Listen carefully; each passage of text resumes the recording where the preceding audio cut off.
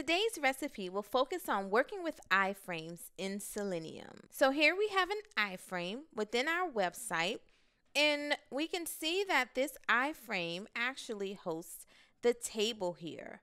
So what we want to do is to interact with this table, maybe sort it by name. Let's see how we can do this with Selenium.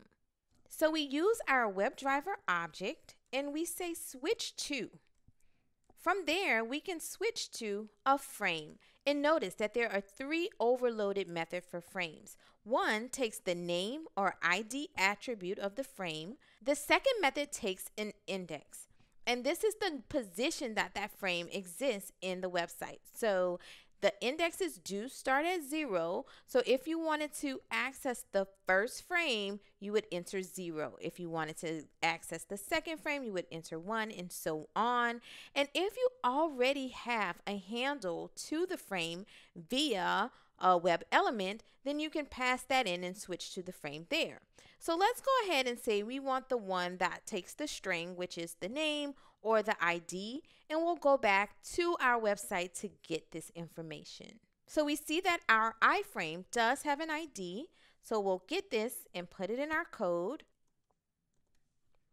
And now we have switched context from the main website's DOM to this iFrame. And what this means is now we can navigate or do any interaction, but only inside of that frame.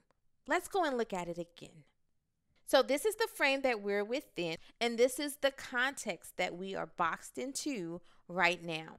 Okay, so we want to click on this column. So let's go ahead and find that ID.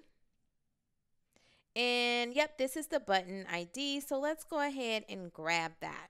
So now inside of our code, we can say driver.findElement by ID, and we can specify the ID that we have here. And we can say, go ahead and click that. Now let's say that we want to get outside of this frame, right? We want to do some more things on the main website. Remember, we're already within the context of the frame. We can't access anything that's outside of this frame until we do a driver.switch to and go back to the parent frame. So this will remove us from the context of that frame and put us back in the main DOM. Once we're in the parent frame, we can continue with anything else on the page. So if we wanted to switch to yet another frame, we could do that. Or if we just wanted to operate within the main DOM, we could do that as well. Okay, that covers iFrames. Hopefully this has been helpful. See you next time.